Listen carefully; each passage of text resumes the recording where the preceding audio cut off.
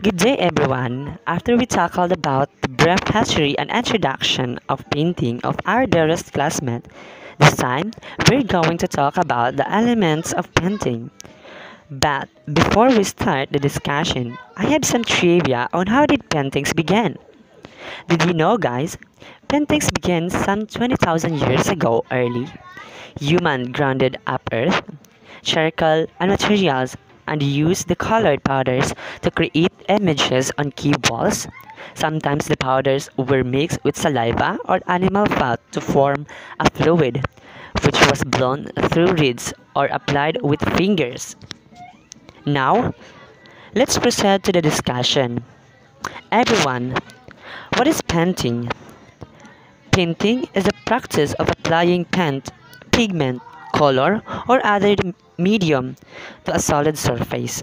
The medium is commonly applied to the base with a brush, but other implements such as knives, sponges, and airbrushes can be used. In art, the term painting describes both the act and the result of the action.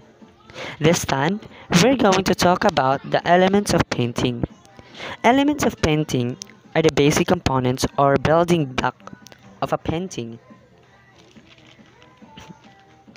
In Western art, they are generally considered to be colored, tone, line, shape, space, texture, composition, direction, and size.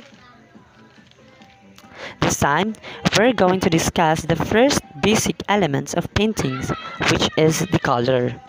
Color, an element of art made up of three properties: the hue, value, and the intensity. Color present when light strikes an object, and it is reflected back into the eye reaction to a hue arising in the optic nerve. The second element is tone. Tone refers to the relative lightness or darkness of a color. One color can have an almost infinite human of different tone. Tone can also mean the color itself. The third one is the line. Line are marks moving in space between 2 points, whereby a viewer can visualize the stroke, movement, direction, and intention based on how the line is oriented. Line describe an outline capable of producing texture according to their length and curve. The fourth one is the shape. Shape is a flat area surrounded by edges or an outline. Artists use all kinds of shapes. Geometric shapes are precise and regular like square, rectangle, and triangles. The fifth one is the space.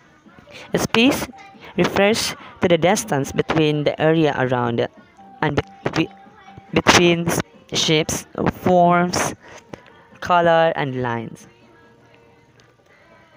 A space can be positive or negative and includes the background, foreground, and middle ground space. Play essential roles in the overall success of a work of art. The sixth one is the texture. Texture is the perceived surface quality of a work of art. It is an element of two-dimensional and three-dimensional design and is distinguished by its perceived visual and physical properties. The seventh one is the composition. Composition, the arrangement of the visual elements in a painting. They have eight elements of composition are in Western art: the balance, contrast, focus, movement, pattern, proportion, rhythm, and unity.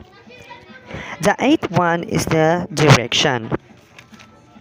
Direction is an important aspect to design, no matter the medium. All of the painting's elements must have light falling off them from the same direction or viewers will be confused. The last one element of painting is the size. Size refers to the scale of the painting itself as well as a skill of proportion within the painting's elements. Let's have a short recap on our discussion, which is the ninth element of painting, involving with color, tone, line, shape, space, texture, composition, direction, and size. Before I end my report, I just want to leave a quote about painting by Pablo Picasso. Painting is just another way of keeping a diary. I am John Janet Naves Lajao, B. Ed 1. Thank you.